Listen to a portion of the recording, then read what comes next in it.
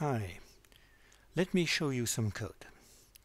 The keyword new allocates an object, adds to it some internal information, constructor and prototype, and then calls a user's function to initialize the object.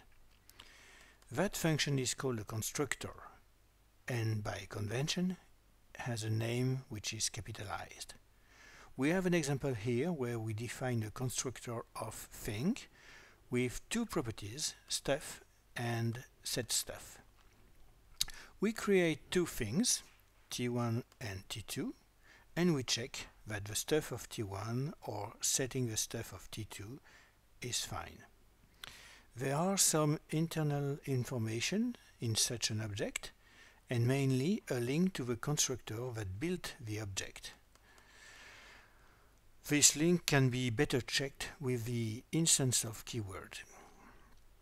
Note that every time we build a thing, a new function setStuff is created. This is wasteful, but prototypes will solve that problem. We will see prototypes soon.